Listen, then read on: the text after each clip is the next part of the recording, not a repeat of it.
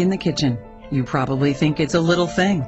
Yet studies show that cockroaches are a significant factor in childhood asthma.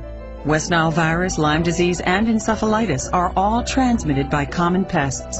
And while some 365,000 homes will be struck by fire this year, 2 million will be damaged by termites. Maybe it's time to take a closer look at who's sharing your home with you. Send me an email to receive my free Dr. Bug's Top 10 Ways to Keep the Bugs Out. Dr. Bug at callprobest.com.